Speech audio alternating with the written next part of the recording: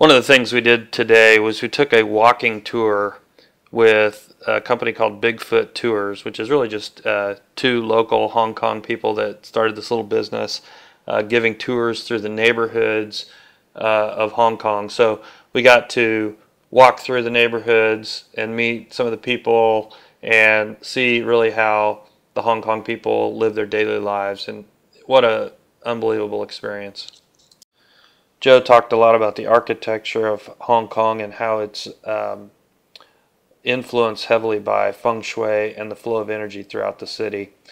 This is an interesting building because it's an Australian company, and the building was meant to resemble koala bears hugging a tree. So those protrusions on the outside of the building are meant to be koala bears, and if Joe hadn't pointed that out, I wouldn't have recognized that, but it was amazing. Another interesting thing is how these brand new skyscrapers and buildings have bamboo scaffolding up the side of them, and it's amazing that building technique has been around for as long as Hong Kong has, and they still use it today. These bronze lion statues in downtown Hong Kong have a really interesting history. They were seen as a symbol of the British power in Hong Kong, and when the Japanese invaded in World War II, they were actually involved in the fighting, and you can see the bullet holes in the side of one of the lions. Japan's confiscated these lions and took them back to Japan, and then returned them after they surrendered at the end of the war.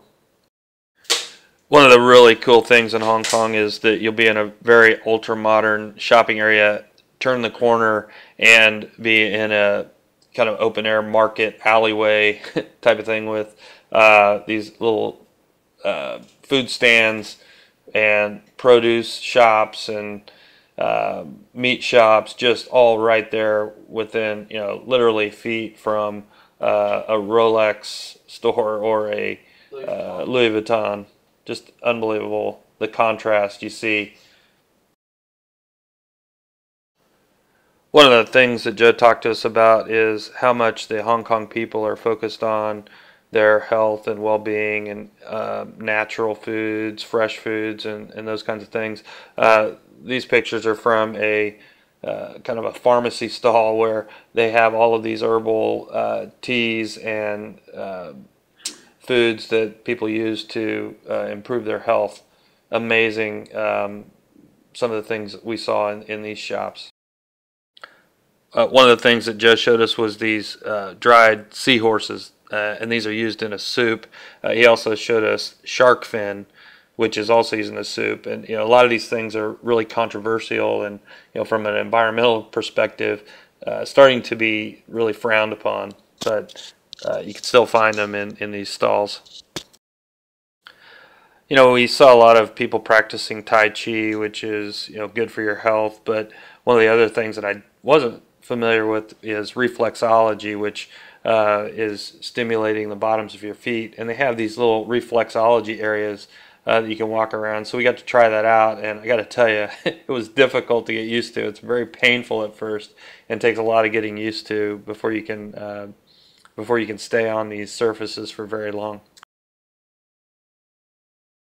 One of the traditions for a lot of these shops is to have one of these little wag cats in the window for good luck, and the funny thing was a lot of the shops also have real cats because the shop owners believe that if you want fake money, get a fake cat. If you want real money, get a real cat. So Aaron got to see a few of these cats and pet them. It was pretty cool. One of the interesting things is some of these neighborhoods still have influences from the rest of the world. It was really funny. We turned a corner, I saw this taco stand, and then down the street was a British pub. So still influence from the rest of the world also in these neighborhoods. So one of the most interesting things to me about the walk through the neighborhoods with Joe is just learning about how the Hong Kong people conduct their daily lives, their traditions, their cultures. The one thing that I think I'll remember the most is just seeing how these little community shops and grocery stores, as we would call them in the West, But these food stands, all of the fresh food, the markets, this is really a center of the community, and people come there every day. They get to know the shopkeepers. They get to run into their neighbors every day when they're buying their fresh food, and so it really creates this sense of community. And Joe really conveyed that to us. He grew up in these neighborhoods, and he has a real passion for that and those traditions. And that's, I think, what I'll remember the most from our tour through the neighborhoods of Hong Kong. When I asked Aaron what he liked most about the neighborhood walk with Joe, his answer kind of surprised me, and he said his favorite part was actually meeting Joe. And I have to agree with him. Joe grew up in these neighborhoods. He is so passionate about the culture, the history of these neighborhoods, that it really came through in this tour, and that really was the best part of the tour. So if you're ever in Hong Kong, look up Bigfoot Tours. I highly recommend it. It was a wonderful experience, and I'm so glad that we decided to take this tour.